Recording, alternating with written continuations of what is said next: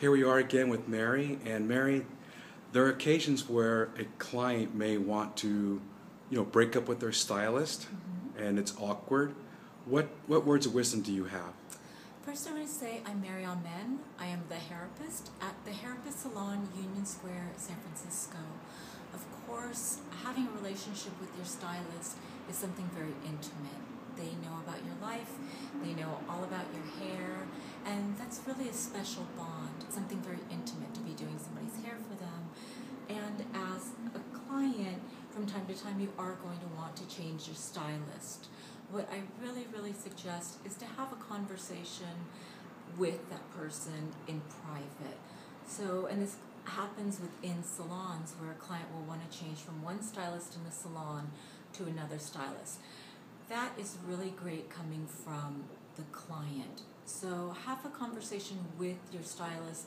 Let them know how much you've appreciated the time together, however, that you're looking for something different and you wanted to try another stylist. If it is a stylist within the salon, let that stylist know that you're going to be talking to your current stylist to say, we've had a great time together, however, I want to try Jeanette, or I want to try John, or the other stylist in the salon.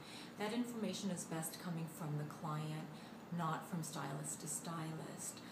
The stylist will handle that together privately, the transfer of information regarding your hair, but really the fact that you want to change stylists is best coming from you. So please take the time to have a conversation. If it's very uncomfortable for you to speak directly with the person, then at least send them a card or letter to let them know that you did appreciate the time together, but that you're ready to move on to a different stylist.